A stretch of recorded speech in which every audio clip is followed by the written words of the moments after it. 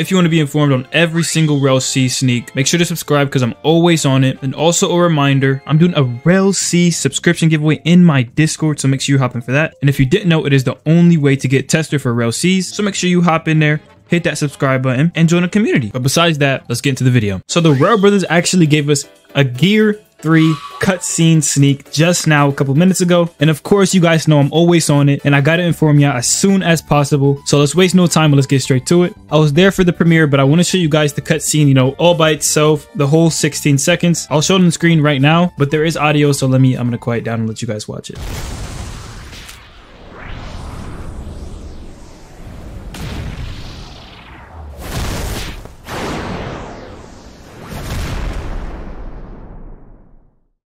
Y'all cannot tell me that was not clean, bro.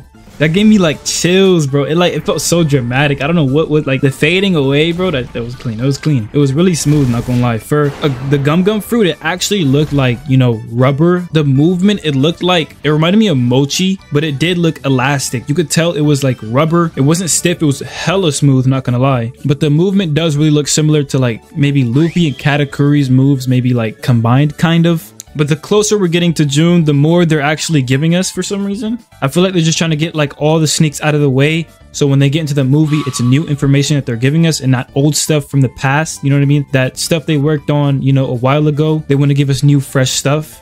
But Luffy's fruit is looking real good. We got Gear 4, we got Gear 3. We've got one more gear left, and they're pretty much done with Luffy, I'd say. But that is all the information I got for y'all today. Reminder, RELL C subscription giveaway in my Discord. But besides that, y'all stay safe, stay healthy. I'll see y'all in the next one.